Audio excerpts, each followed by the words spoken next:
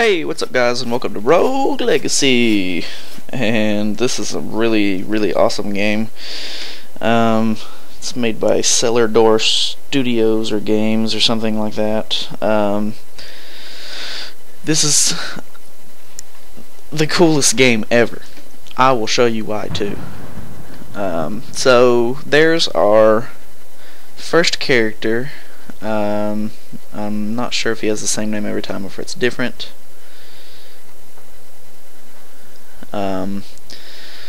So basically what's going on is we have a knight, and now we're going to actually be playing. So what's going to be happening is I'm going to be running around this little dungeon.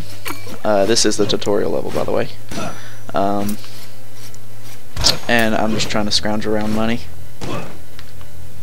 So I've played this a bunch lately, so that way I could try to get better at it, because it's a really tough game, and hopefully I can get better and not die, because the whole focus of the game is like dying and getting more money.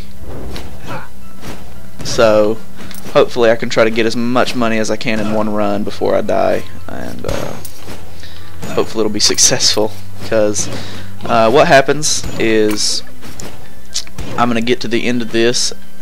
Well, you know what, we'll just enjoy the tutorial for now, because I don't want to spoil anything. So let's try to get as much money as we can. Alright, you see there, the little chicken leg gave me more health, and money just racks up and everything, and you can also get little mana potions that restore your mana. I don't know what skill this guy has. He doesn't actually.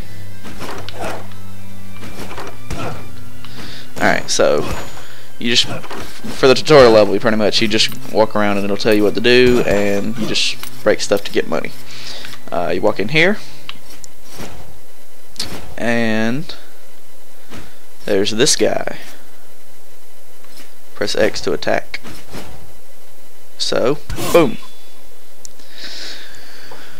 Rogue Legacy. So pretty much, you kill that guy, and I guess you're supposed to think that your character is dead, so you start your legacy. And now we're this guy. So we got a little training dummy here, and this is the actual start of the game. You can see up in the top left my health and everything, and we're just gonna walk into the dungeon. So it says building, and every dungeon is unique. There's no two dungeons alike unless you get the architect later, which that's a different story. So we'll wait. There's this little book here which tells you something about the storyline, but I don't really understand the storyline very well. So journal entry number 1. Treason. An assassin has wounded my father, the king. To bring order back to the kingdom, he has sent my siblings and I on a quest to save him. Together, we will venture into the cursed woods and enter Castle Hampson. This cursed castle has stood on the edge of the woods since time immemorable. I don't know what word that is. Normally I'm pretty decent with words, but I don't know what word that is. But rumors say that within it dwells an item which will cure an ailment. Tonight I will get a head start over my brothers and sisters and set forth on my quest while they lay sleep. To fail this quest would be an embarrassment to my name. So I kind of understand a little bit more now. Oh, did I just get hit? No, I didn't. Okay. Oh, get hit. Okay. So you have limited health, and every dungeon's different. So we got to try to be careful about health and stuff. But what happened was, I guess I was playing as the assassin in the beginning, and I killed the king, or hurt him. And now I'm playing as the king's son, trying to get a cure. So pretty much what happens is, oh gosh, it gets really tough, so bear with me. I'm actually not going to go in this room, it's pretty hectic. And I have 2 health left. I didn't even notice. But I have skills.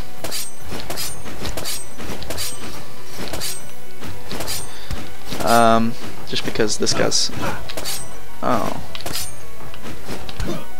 These guys are pretty hard, actually. They use a lot of hardcore magic. But you'll find treasure chests, which give you pretty decent amounts of gold. And you basically just go through the castle and try not to die as much as possible. And... Okay, gotcha. Some rooms are more hectic than others, and some rooms will have like random like stuff in them. And you'll see what I mean later.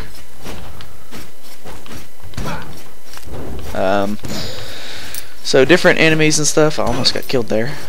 And you just run through the castle, and we haven't even got to the best part yet.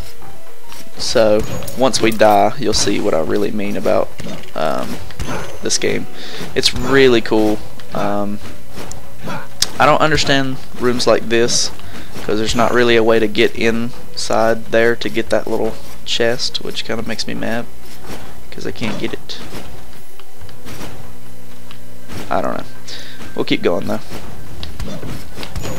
Oh, some of these guys, I'm really hanging on by a thread here with 2 health.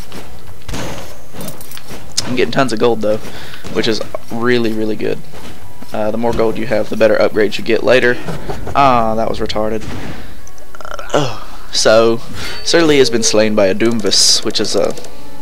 I guess it's like a canvas, but it's a Doomvis. In options, you can disable quick drops, blah blah blah. Gives me a tip. And choose your heir. So this is where it gets good. So as I come back here, this guy was a legendary knight. I guess this is the king, I assume now. There's the guy we were just playing as, and now we get to pick one of 3 of his sons or daughters. So the first one is Sir Kotaki. Interesting name. He's a barbarian, walking tank. This hero can take a beating. So I assume he has more health. Trait. All of them have different traits, which is really the coolest part of the game, because this one has baldness, which isn't really going to affect gameplay. His spell is an axe. He throws a gigantic axe. This person's a mage, a powerful spellcaster. Every kill gives you mana, which is nice, because he actually has the scythe skill, which is really helpful. Traits, he has 2. He's an endomorph, so he's so heavy that enemies can't knock you back, which kind of affects gameplay, but not too much. And then EID, MEM, so you remember things with extreme clarity.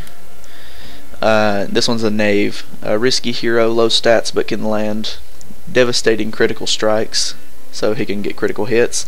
He has ADHD, which makes him energetic and move faster, which is good for gameplay. Nearsighted though is really bad. Anything far away is blurry. It actually puts like a little circle radius around your character, and then anything outside that radius gets blurry, and it's really annoying to me. So we're gonna play as this guy just because he has, or well, I don't know. This guy's actually probably gonna be the best, because I don't get knocked back, and I remember stuff good. So plus he has the Scythen Mage. So first thing we got here, this is where you build your little castle. I like it. So it's 50 gold, and it unlocks the smithy for us, where we can buy upgrades and everything. So boom, unlocked smithy. The blacksmith can build the finest equipment in the world, turning you into a veritably virtuous, violent villain vaporizer. Gathering blueprints will give him an even wider array of assorted armaments for your armory. So you have to get blueprints to get more stuff, and he starts off with a very limited selection. So I think I want to upgrade. Well, let's go right into the game and try to buy some armor, and I think there's 1 weapon upgrade, 2 armor upgrades, and that's about it for now. So we definitely want the sword, and now we're probably not going to have enough for anything else. Well, we can get the helmet, or no, we can't even get that. So helmet for sure, and then you want to have as low amount of gold as possible when you go into the castle, because you're going to see this guy here, and then he says one must pay the toll, and then you have to give him all of your money to proceed back into the castle. So you want to end up with with the lowest amount of gold you could possibly have when you want to go back into the castle. So you got to really spend your money wisely. So you can't save up money or anything, so you got to be really cautious, and you got to try to get as much gold as you can throughout these levels. So I hate these. Nope. Oh, got hit. Alright, scythe skill's good. Really helps out a lot. Okay. I hate those guys right there. They shoot 3 fireballs and they're annoying. Alright, that one right there is a Doombus. So you hit it, and then it's going to fly around in a circle. Come on. Bam. We almost died there, actually. We only have like a little bit of health left. Okay. Are any of these Doombuses? No, actually. But either way, we got a chest, which is good. So more gold. We already have 350, as you can see up there in the top left. Alright, so the only thing that's weird about this game is it's a 2D side-scroller. But it's really cool because this is like the only game that I've seen that's like this at all, and it really gives a unique style of gameplay, so I like it a lot. No. There's a fairy chest in there, which is always good. Fairy chests are like special chests that you can get. Oh, that was retarded. Fairy chests give you like really special items and stuff, but you have to do some sort of objective to get them to open. So, yeah. Lady Winry has been slain by a corrupt knight. So the best thing about this is we get to keep all of our upgrades and stuff, but we just have to pick a new character, and most of the characters have every character has different traits and stuff, so you have to try to be careful with who you pick. So Savant, you're very talented with a few issues. So I've played as that one a bunch, but I've never really figured out what it meant. This one's very flexible, but it's a knave. All of these are knaves, so either this one or that one. And I like the axe skill better, so we're gonna play as this guy. Let's increase our HP. And the other upgrade is 200 gold. So if we buy this one, yeah, we'll have 20 gold left. So come down here, buy the boots, and now we have 20 gold left. So we actually spent it pretty wisely because there's nothing for 20 gold, so we can't really spend it on anything else. So we're only wasting 20 gold there, and we're heading in, and it's awesome. So now we have the helmet, the boots, and the sword upgrade. The farthest I've been is I've found a chest upgrade and I found a chest upgrade, another type of what's it called, cape, and I found a different set of boots. But other than that, that's about all I've found. I could have made it that. Either way. Okay, so I hate these ones because you have to do the whole downward jump thing. Actually, I'm going to hop down here and kill this table. Oh.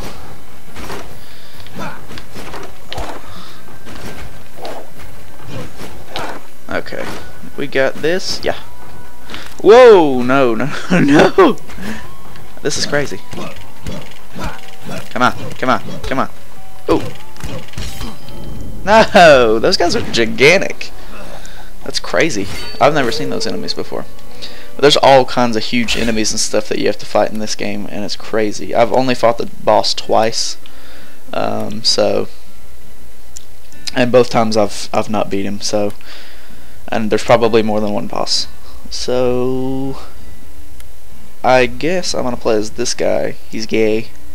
so he's a fan of men, and I remember things clearly. So plus he's got the scythe skill, so it's always good. I can't really buy anything, so I'm gonna have to waste 50 gold. And this will probably be our last little guy for this session, because we're running a little, or got a pretty decent long episode going. But yeah, you guys understand pretty much the basic gist of the game now. I think we can kill this guy. Whoa.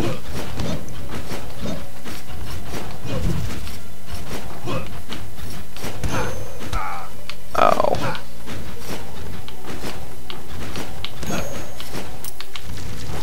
Oh, we didn't get to kill that guy.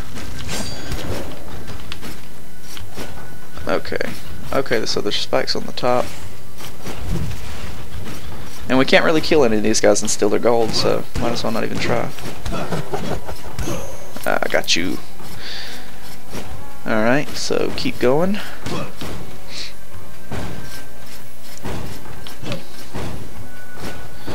We're gonna head up here, see what's... Oh, fairy chest. Defeat all the enemies. These are hard. These are so hard.